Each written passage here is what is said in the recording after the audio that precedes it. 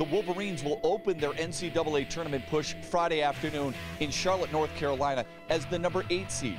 They are ready to tangle with 9-seeded Tennessee, a team that finished 8-8 in the SEC, was rather inconsistent this season, but plays long and tall and prides themselves on the defensive side of the ball and in rebounding. They're so quick and fast. Teams in the Big Ten are usually, they're athletic, but they're more of a built, more stronger. But this team is long with that down south quickness. So, I don't know if it's any team that really matches them.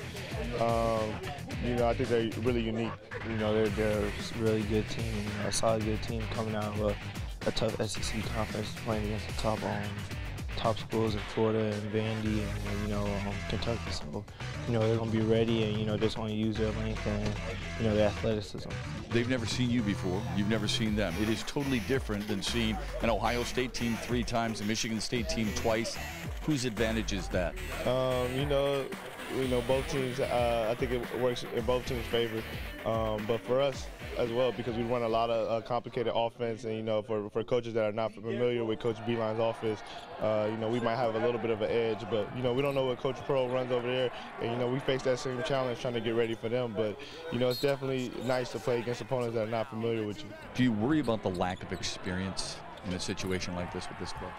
Not really. I mean, we've already been through a year now, so everybody knows what to expect. And last time, as far as the tournament was concerned, we were all had never been in that situation before, and we did all right. So I think we'll be good. Everybody's gonna have those little nerves, and it's normal, it's natural. If somebody said they didn't have them, they're lying. So everybody has to deal with them, and both teams have to deal with it. So I don't think it'll be a problem. Words of wisdom would a co-captain like you embark on your younger players as they prepare for Tennessee? Just make sure we have the same focus and attention to detail that we've had all year long. At the end of the day, it's a basketball game, just like any the 30 plus we've played. Did you expect to be at this point with your teammates?